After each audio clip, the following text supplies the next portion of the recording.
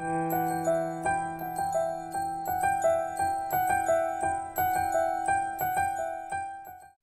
welcome friends. Today in this series, we will be talking about ICUs, which is one of the most critical element in any hospital. Okay. And many times we cut corners in creating ICU, and that may be because of budget or some kind of vision problem, that you do not able to see how ICU can actually enable growth in the hospital.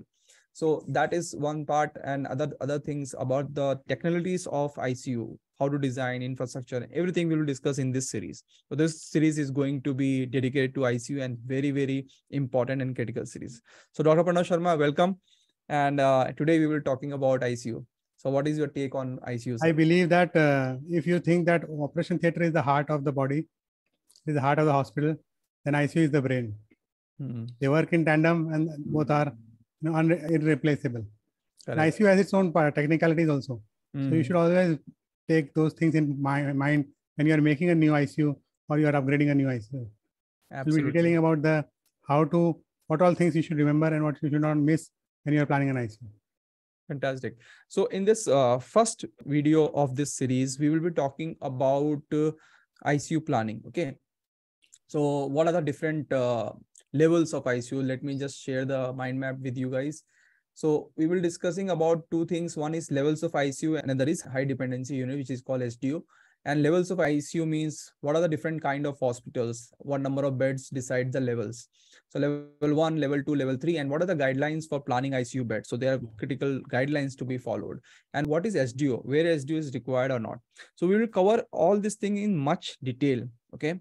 So before we go into the details of this video, I just, from a management point of view and from actually the business point of view. So I will be always talking about the business, or in terms of like how it impacts the revenue stream of the hospital as well as the patient outcome. That again is a critical element for a hospital. So what is your take on that? ICU is actually a place where you can really save the patients and do miracles. If it is done properly, the clinical services is the most critical part, and this is where the most sickest patient live. So it is a face of the hospital, and 2, it is the most revenue generating area for the hospital. Absolutely. So if you take it in perspective, you can save a lot of patients, and you can also earn money. So you can service while you earn. Yeah. And while you create a lot of goodwill as well. So yeah. ICU become the center of growth for an hospital. So if you are any size of hospital, we will discuss different size and how you can actually accommodate different kind of ICUs.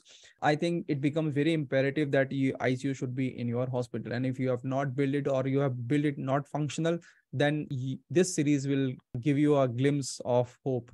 Okay. And other than this part, I just wanted to take your focus on this part, that from larger perspective, if you have a larger vision, then not every hospital will have an ICU. And if you have an ICU within some kilometers, you become the center of attraction. So all the patients, of other hospitals also start coming into even the hospitals start referring their patient to your hospital. Suddenly you become the center of attraction and inflows increases. So from that perspective also, you have to take care, see that whether it is possible for me or financially viable for us to go to the ICU. And there are a lot of models also. But also there are a lot of models, you don't have to invest a lot of money. There are different outsourcing model as well, which is upcoming. And there are people who can run it for you. It can be built for you. You can have a build and run the model, or maybe they can manage the whole ICU for you. Build, operate, transfer model, bot model. So correct. You can have multiple options to choose, but definitely your hospital, if you want to grow fast, and if you want to make an impact, then you should have an ICU. And we have seen within our community as well, the people who have built the ICU, they have kind of fast tracked their growth. And suddenly the lot of media attention was also there, and one or two success story or multiple success stories that come into the media also, that gives an impact. Yeah. So in this series, the first video, let's focus on ICU planning and go back to the mind map and understand the different levels and SDU and other stuff which we want to discuss. So let's take the notes because it is a little technical. Yes. And let's hope that you get an ICU in your hospital soon.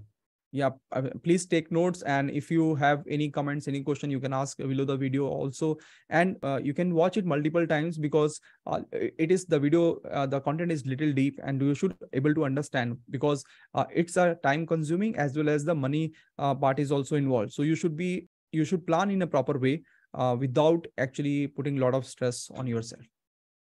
Okay, so let's go to the mind map. There are various level of hospitals as far as the ICU beds are concerned, and the hospitals are level 1, level 2, and level 3. Right. So in level 1, this is up to 50 beds. So from 1 to 50 bed. Okay. In these up to 50 beds, the ICU should be at least 6 to 8 beds. And you should be able to perform the CPR, and you should be able to do the intubation of the patient. Okay. And even non-invasive ventilation and defibrillation. Okay. So these are the basic things. You should have a multi-para monitor, with saturation, with heart rate, with ECG, NIBP facility, and temperature facility. You should have access to ultrasound, access to X-ray, and basic clinical lab. तो ये जब planning कर रहे हो तो उसी समय ध्यान रखना पड़ेगा. Because lab reports are very important, like blood sugar, electrolyte, LFT, RFT, and even ABG facility. Okay. Then you have at least ready reckoner, one book and one journal of critical care medicine, so that you are updated with what is happening in the field of ICU. And general infection control practices, of course, it is required, which should be you should train the patients and train the patient care staffs to be taking care of the infection control, because this is one of the important cause of patient becoming more sick or morbid. Yes. And these things will also take care in NABH also. Yeah, they are required in NABH also. Correct. So like most of the doctors will be going for NABH, and these things will be asked in NABH as well. Yeah. So it is better if person goes from the starting in the planning phase, they plan for an ICU. Coming on to 50 to 100 beds, like this is somehow somewhat a bigger hospital, where you can have an ICU of 8 to 12 beds. And again, the ICU in charge or doctor or HOD should be the intensivist, who is qualified and trained and is certified in critical care. There are a lot of courses which are there in the certification of critical care, and you must get them trained. Then the facility of multi-system organ transport should be there. Central nursing station or central monitoring facility, because a 10-bedded ICU cannot be managed without central monitoring facility, because they have to give 24/7 care. So central care of nursing is important. Okay. And non-invasive and invasive ventilation both are important. And it should be up to 2/3 of the bed strength. Like 10 beds are there, so approximately 6 beds should have ICU. 6 to 7 bed. They have to have ventilation facility. Access to RRT, renal replacement, transcutaneous spacing, because many patients go in heart block. The nursing and duty doctor are also should be trained in certified in critical care. Preferably at least 50% should be trained, so that they can train the other 50% young staff, because the attrition of staff is also there. And the ABG facility should be there. And besides X-ray and ultrasound, you have to have CT and MRI access. I mean, they should be close by. So you should plan an ICU in such a way that either you have a CT MRI in-house, or it should be nearby. And then access to the super specialty of medicine and surgery should be available. Okay.